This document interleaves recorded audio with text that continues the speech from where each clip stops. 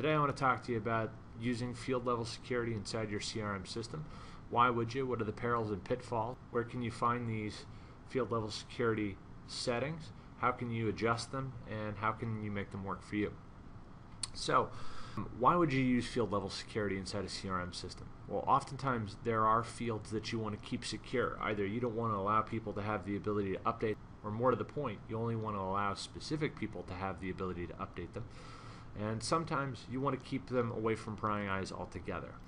Now, it's important to remember that there are two kinds of fields in the CRM system. There are native system fields, and those can't have field level security applied to them. And there are custom fields, fields which you build inside a CRM that can have field level security applied to them. So for instance, if on your users, which represents, say, your sales folks, your accounting folks, marketing folks, all those people inside your organization, if you wanted to track their social security number, which I don't recommend you do, by the way, you could put field level security on that so that only specified individuals, perhaps in HR, were able to see and or update those things. Additionally, you may want to store things about pay rates or burden rates or commission rates at a user level. But there are lots of different ways in which you could utilize field level security within your system. Let's go take a look at where you can find these settings and how you can adjust them to work for you and your process. So first, I'm going to go down to settings. Then I'm going to go up to administration. And then finally, I'll go over to field security profiles. Now you can see that I have one set up right now as a system administrator. Let's open it up and take a look at it. So you can see from this field security profile what teams this might be applied to, as well as what users outside of a team setting that this might be applied to. I don't happen to have a ton of data in my system, but you can see that it's been applied to me. If you come down a little bit further, you can look at the common section to find field permissions. This is where the system's going to detail out each of the custom fields that have been defined in CRM as requiring field level security. So we should go take a look at how you do that.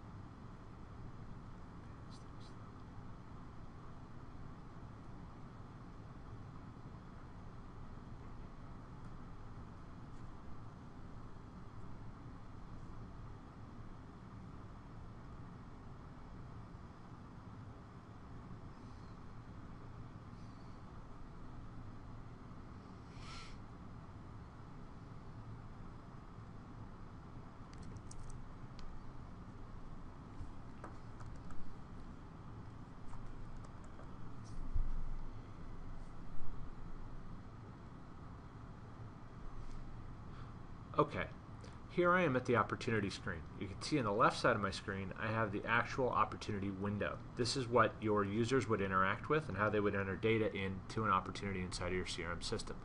On the right side I have the form designer. This is where I can drag and drop and move fields around the form, and I can even change the requirement level of individual fields.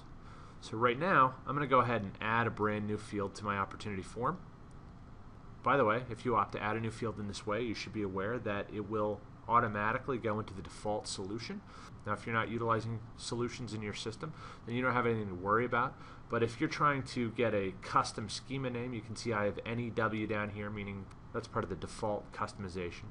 Then, now if you're not worried about that, you can see I have any W down here at the bottom, which means this is part of the default solution. But if you are worried about that, then you're going to want to go in through the back end, through your solution proper.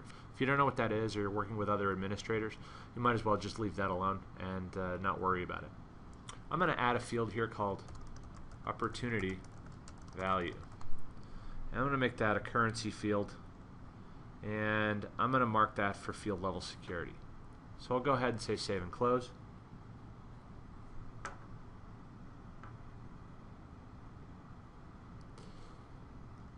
And now you can see here's my opportunity value. I'm going to put that in my forecast information, and I'm actually going to change this field and make it and I'm going to make it a 2-column field so that it spreads over more. You can see I've got the little key icon there, which means it is part of field level security. Once I save this and then publish it, then we can go back and take a look at how this record will now show up, or excuse me, this field will now show up in the field security profile that we were just looking at.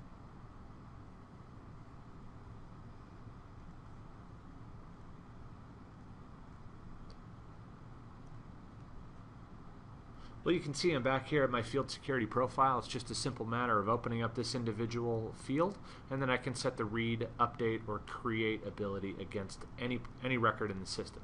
Then any teams or users that get added to this particular profile will have the ability to do these things. Remember, whenever you add permissions inside a CRM, CRM is additive. So as you add permissions, it'll default to the highest level of permission in the system. So if two of my teammates are in the system and they are both listed as salespeople, which is by default, by the way, has the lowest level of access to anything in the system, and salesperson number 1 is given access to this field security profile, and salesperson number 2 is not given access to this field security profile, salesperson number 1 clearly is going to get the ability to read, update, and create against the opportunity value field inside of the opportunity. Anyway, I hope you found that informative and useful. Please let me know if you have any questions or comments below, and I'll be happy to respond to them in kind. Thanks, and